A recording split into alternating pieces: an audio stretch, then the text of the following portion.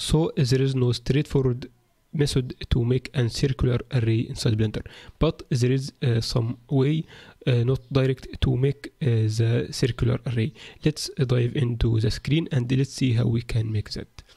So we are here in the interface, and I will make an object which is maybe a UV sphere, and I will go to the top view, and in the edit mode I will move in the Y maybe around 7 units.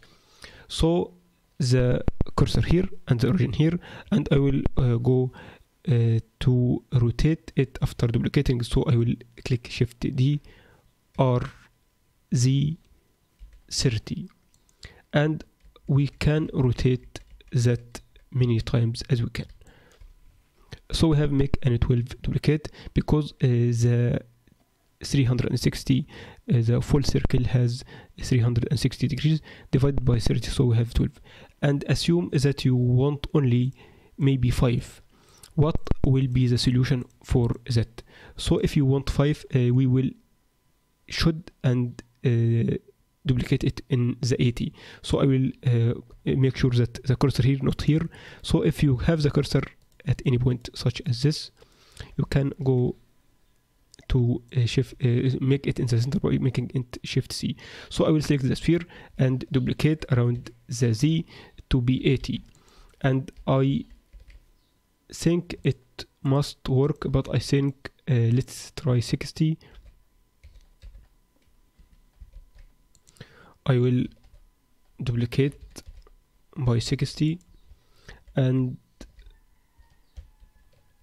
make it few times. So we have 6. As I have mentioned, you must calculate the degrees and the number of degrees based on the full circle. Assume that you want 5, so I will go here and I say that we want 5.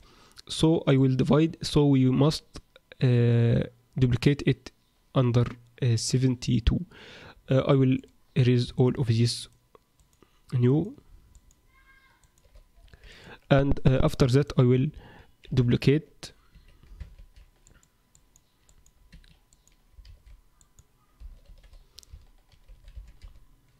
(72) and let's rotate.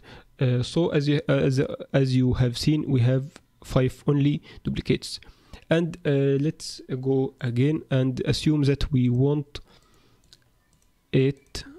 So what will be the solution? 45. Assume that you want 10, it's 63.